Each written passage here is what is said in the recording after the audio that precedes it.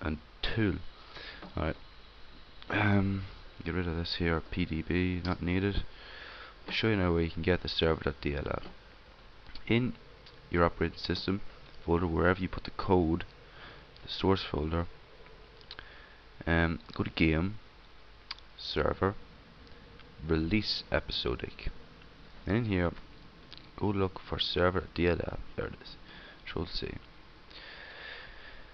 To make it defaultly put all the stuff in that folder, should be able to right click on it, properties, and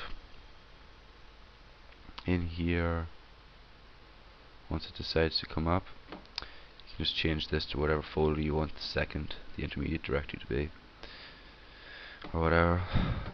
But now you get used to it eventually. You just need them two for the game to run, basically. So the game will run now, and it will have code for the HUD to work. But first of all, now that that's done, we can close this Visual Studio, and we will copy over our two items, the VMT and the VTF. So Control C them, go to, oh yes, now you need to make a materials folder, and in there you will make a HUD folder, like I was telling you earlier on, specific to whatever the code said. And here you can paste them, and that's grand, they're ready.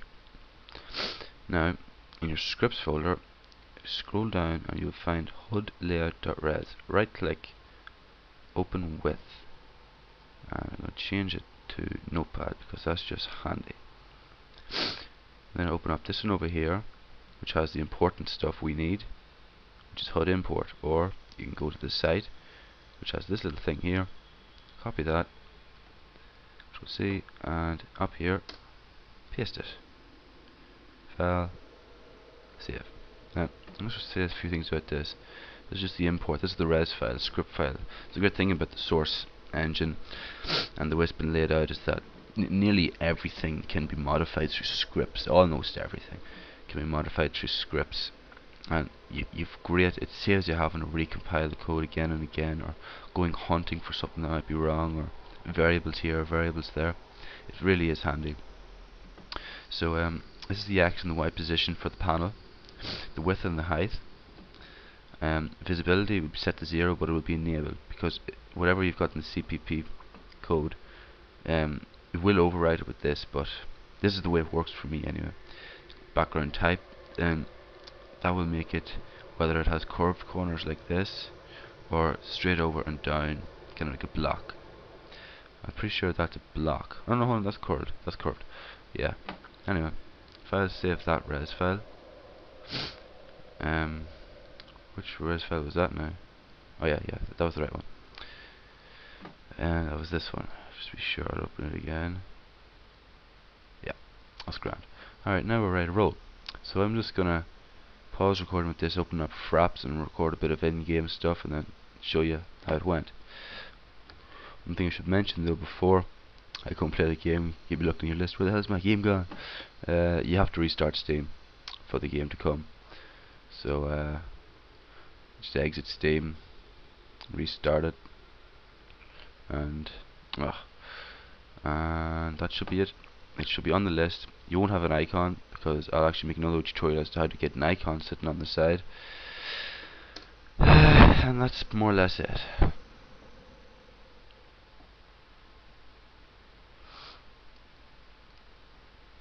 Yeah. And in your games list, after you decide to update it, you should be able to scroll down and find your mod. Where'd it go?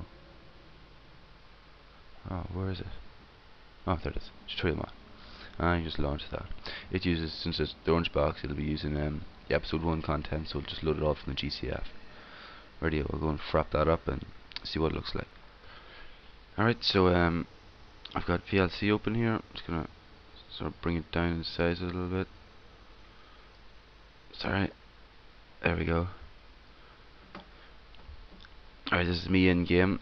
Enable the developer console. To do that, go to options, keyboard, advanced, check both of them anyway. Enable developer console, okay. Apply, okay. Resume game, and it's the button underneath the escape key next to 1. To the left of 1 on your keyboard. It's the developer console key. If you don't know what it is, God, I don't know how to describe it to you. It's just a key, really. Fiddle around till you see something like this pop up. Type E, backspace, it'll stop from going down, and then show underscore devil's trap 1, but space 1, and then this will come up. And this is what we've worked on.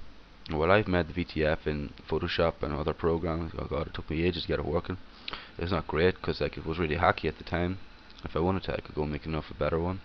It doesn't have to be animated. It can be regular picture just sitting in the corner. It could be part of your HUD. It could be a weapon.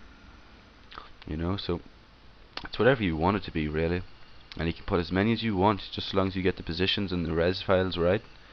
But you would have to make a separate CPP file for each one, unless you specify in the first CPP file how it works or whatever. But I'm not going to go into that now. So more or less that's it. It works out pretty well. The res file, you'd have to edit it so that it fits centrally more in that panel, or the panel itself comes up to meet the suited requirements for the size of the image. And that's it. So I hope you guys enjoyed the tutorial, or will at least help you anyway. I'm representing LYT, which is my Institute of Technology at the minute, and I've got to go to college now in 2 minutes, so I hope that guys that has helped you in some way. So cheers for listening and watching. Yeah, again, I'm Foo Fighter, and you'll probably see a few more tutorials coming up, but starting on source because I'm working on my own mod at the minute. And thanks again. Slán go fóill.